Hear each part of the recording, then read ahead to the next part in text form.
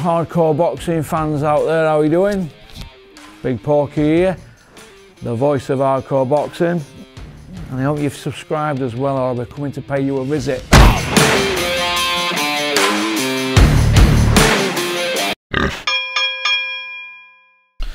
Hello all you hardcore boxing fans out there, how are you doing?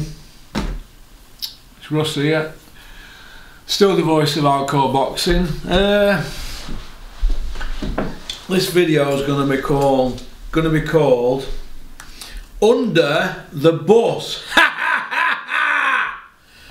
But we're not gonna use the same format as we do with other stuff that I've got going around in my head. You know, like Elements at Month, Weapon at Week, and hashtag Ask Porky, and all these other little gimmicks that we've got going. We're not going to sit here and talk.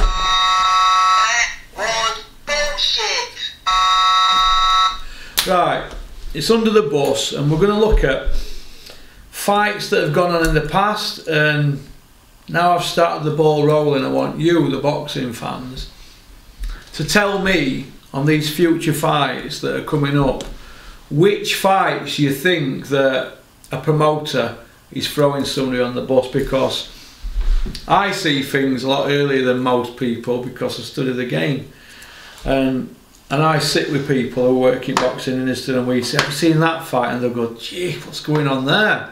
So he's throwing him under the bus, isn't it? So, hence the name Under the Bus. Double-decker bus with fighter getting thrown under it. It's not nice, but it's the harsh reality of the business that is boxing, that is the sport of boxing, as Floyd Mayweather would say. Now, I'm just going to give you 5 fights, right, that just off the top of my head now, that, and I think, God, what's going on there? They're throwing him under the bus there, aren't they? Dave Allen against Luis Ortiz. We've got Dave Allen there, right? You know, he probably had 20 fights, amateur and professional, and he's going there with Luis Ortiz, what, 350, 400 amateur fights, and an undefeated big punching, 2-time Olympian southpaw.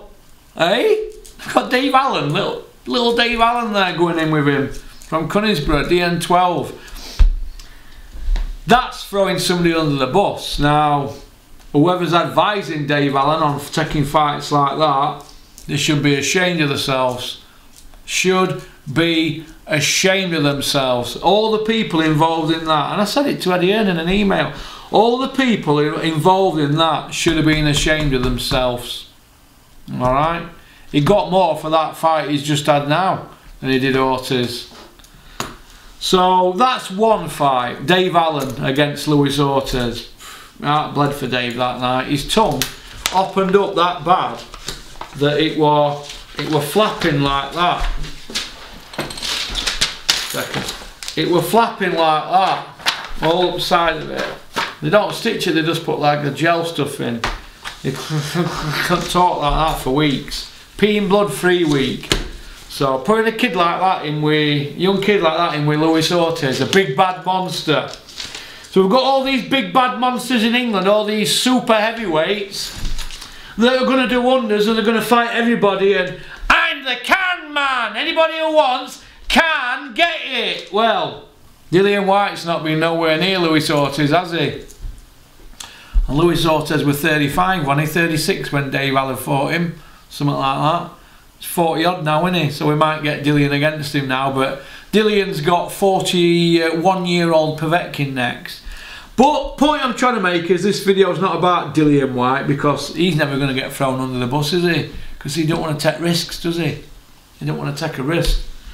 So people can say, yeah, he took a risk fighting Joshua, didn't he? What, coming off a 2-year drug ban? Giving a pay-per-view?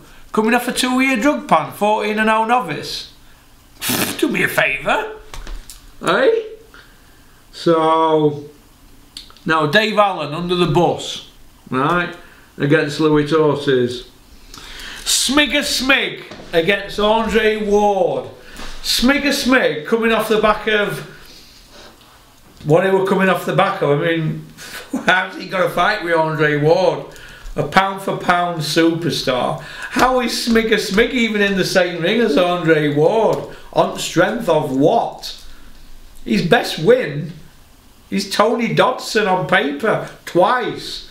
Tony Dodson is Paul Smith's best win on paper. How is he even in the same arena as Andre Ward? I don't know. I mean, oh my God. I don't even know how that happened. But what did he do? He come in about 7-8 pound overweight, didn't he?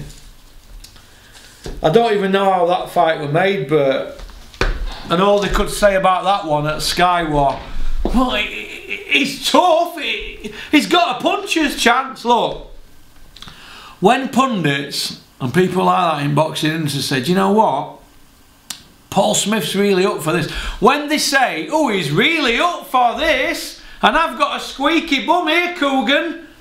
Eric Molina's really up for this. What, a part-time school teacher's really up for fighting Joshua when he's about 36, 37-year-old?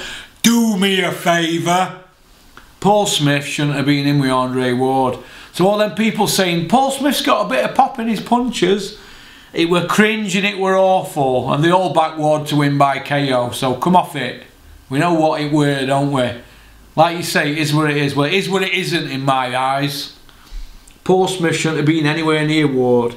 So that's 2. Kell Brook against Golovkin. A welterweight going in with a killer middle. He never fought at the weight, but the first time he does it, it's a killer.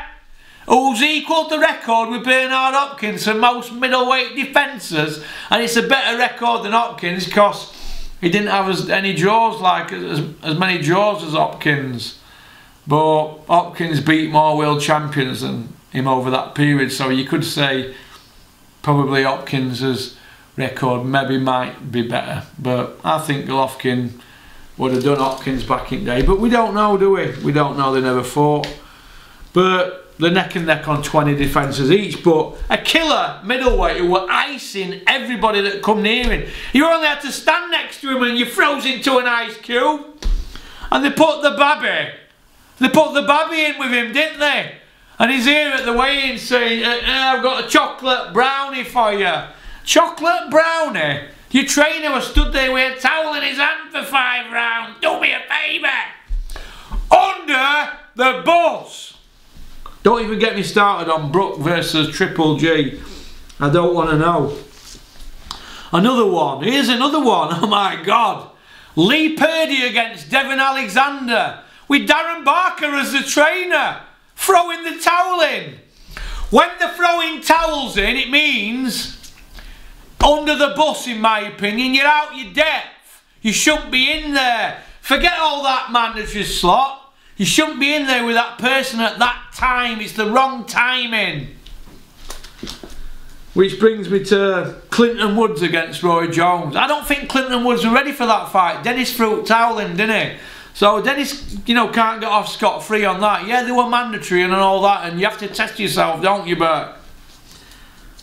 But we know what happened, don't we? So that's just my opinion, but they rolled the dice, they got paid, and, you know, eventually Clinton beat the guy who knocked out Roy Jones, but styles make fights, and I think at that time, I don't think Clinton were ready. I think he could have done with a bit more seasoning. Seasoning is the word, seasoning. But that's just my opinion.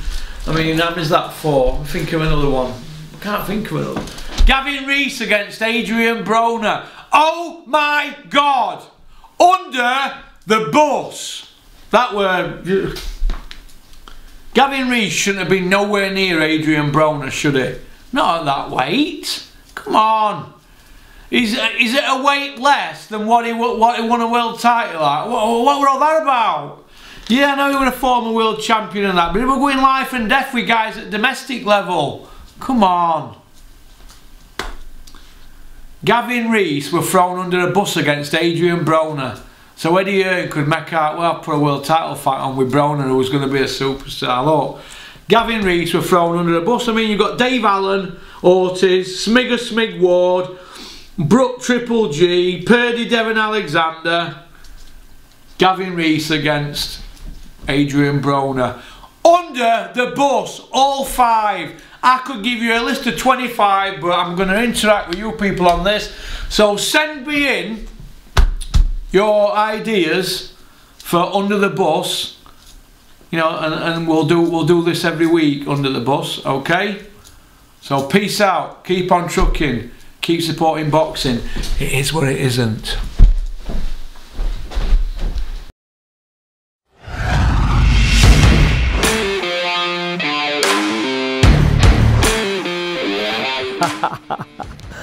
You like that one, didn't you? Right, first of all, I just want to say thank you very much for liking and subscribing. It means a lot to me, because we're on this journey together, aren't we?